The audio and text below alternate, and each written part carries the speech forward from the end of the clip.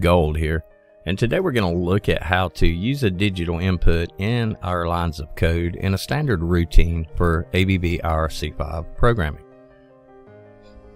Here we're going to take the example of this program that I already have written, a very short program that begins with a home position, executes 4 other positions or motions, and ends back at the home position it began at.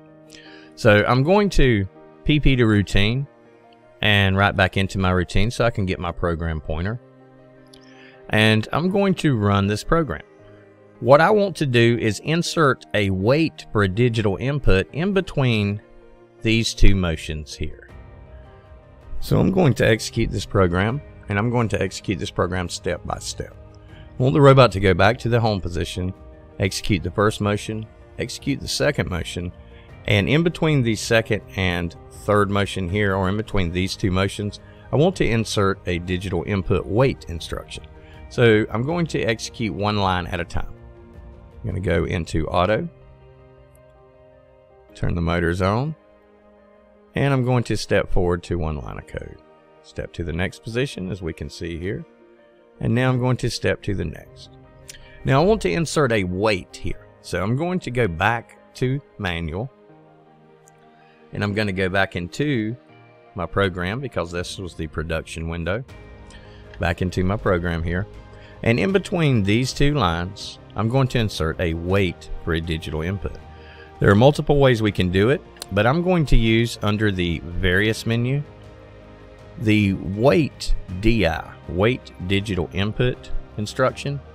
When I select this instruction, it will take me to an argument screen. On my argument screen, there are 2 pieces of information that I have to input here. The first is the expression, what digital input are we waiting for? And digital inputs that are already configured on the system will appear on this list.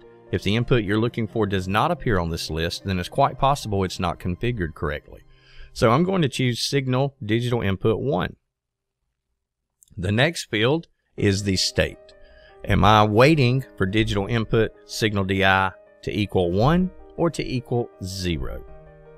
In this case, I'm going to wait on it to be 1. So I press OK, and at this point in time, it has entered my wait instruction in my line of code.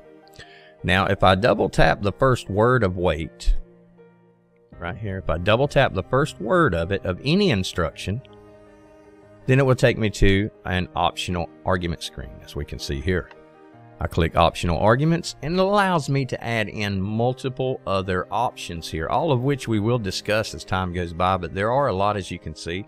I can set a time flag to communicate with external devices or internally in the system.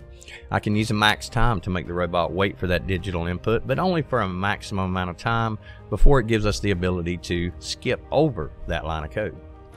In this case, I'm going with my basic use. waitdi, wait for digital input, signal DI1 to be the state of 1.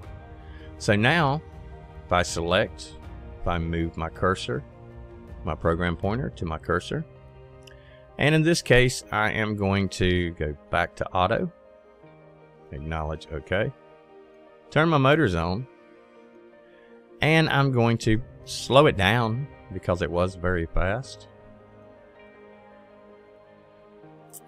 and press play.